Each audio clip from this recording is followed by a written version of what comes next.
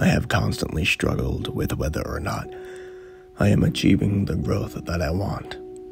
My love once asked me, "Are you who you want to be?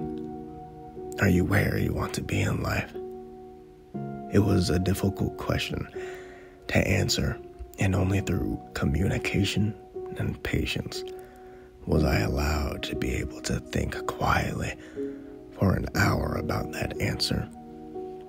However, I also implied that I planned to offer an eternal reflection upon that question.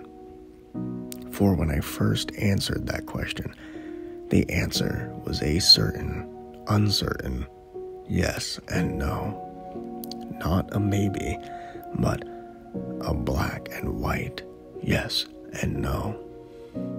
As I look back on the who I was at the where I was on that day, I first answered, I hardly recognized the man that I was upon that day.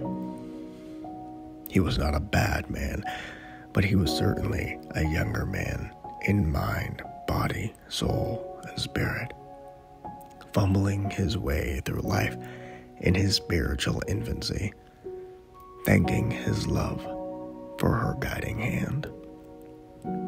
I feel myself not as a man separate from this world, but as a soul that is interwoven with all of the energies flowing within it. Old parts of myself that no longer serve me, I have allowed to shed and die. New parts have grown, better, stronger, and more worldly perspectives have taken the place of doubt, anger, and fear. When I look at a doorway, I no longer find myself hesitating as I walk through it. I no longer fear that when I break through to the other side, that you will not be there.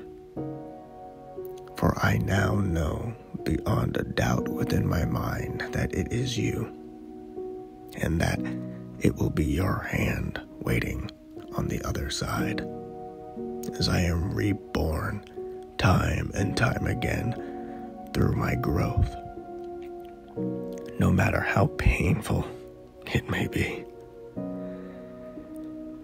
No longer do I have to fear that my mind will shatter as old memories fade and new ones take their place. I ask of the world, I ask of all of you, to think about if you are the who you want to be, and if you are where you want to be in life. Do not take that question lightly, and do not rush into an answer that does not serve you. Allow yourself to think about it for as long as you need, but continue growing and moving forward as you think about it, or the answer will never be true.